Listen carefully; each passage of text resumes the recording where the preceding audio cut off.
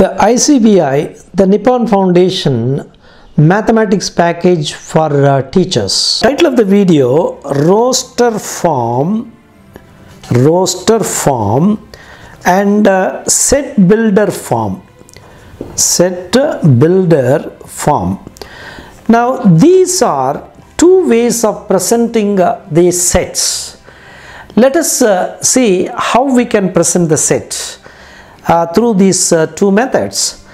Now when you say set A is consisting of the single digit odd numbers. The single digit odd numbers are 1, 3, 5, 7 and 9.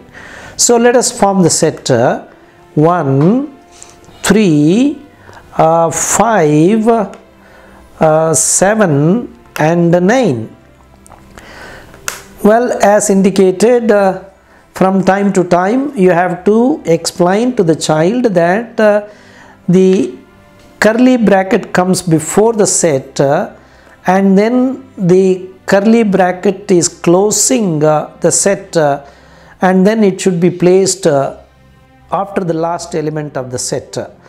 In the roster form, all the elements are presented like this and then you put a comma in between. 1, 3, 5, 7 and 9, and then you close with the curly parenthesis. So this way of presenting the set is called as a roster form.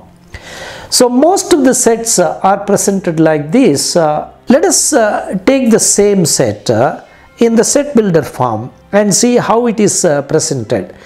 In the set builder form, some property of the elements of the set is stated. So let us say A. Now in the set builder form, usually we just mention one element, right? One element, and that element we just call X, and after X we put a vertical bar and then say X and then give an attribute to the X. So here we say X is a single digit odd number.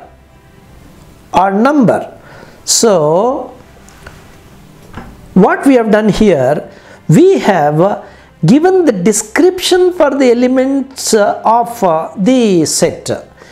Earlier in the roster form, we mentioned the entire set with the commas in between the elements. But in the set builder form, we have not done that. We have just mentioned X.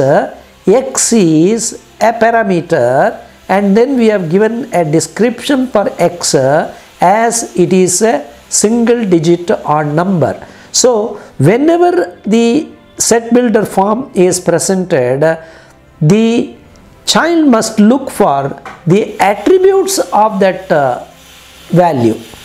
So this is also called as the descriptive method. So roster form is not descriptive, it is presenting the full form, whereas in the set builder form it is a descriptive method because it is giving a description of the elements of the set which is stated. Well, the child will be able to understand the difference between these two. In the higher level mathematics, we generally see the sets presented in the set builder form, whereas in the lower level classes it is usually presented in the roster form.